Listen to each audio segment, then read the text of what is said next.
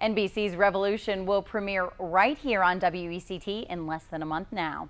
I got a chance to go behind the scenes of the show, which is being filmed in Wilmington, and talk to the actors about why you should tune in and what you can expect to see. It's about hope and family and that sprinkled with lots of action.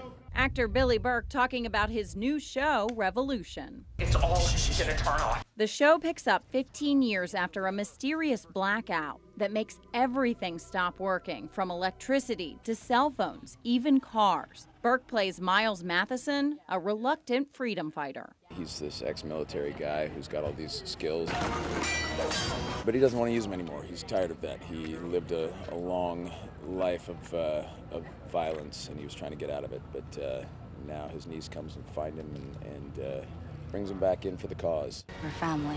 His niece, Charlie, travels to Chicago to find Miles. Aaron, who's played by Orth, goes along with her.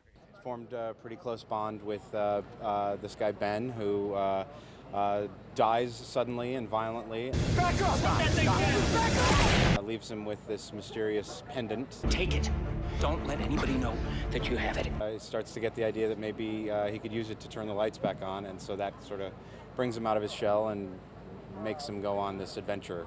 Actress Lise Phillips also along for the adventure. She plays Maggie in the show. She's a doctor, so she has a kind of innate strength, but it doesn't mean she knows how to deal with murderers and bears and, you know, people with guns. Speaking of, you can expect a lot of action in the show, from gunfights to sword fights.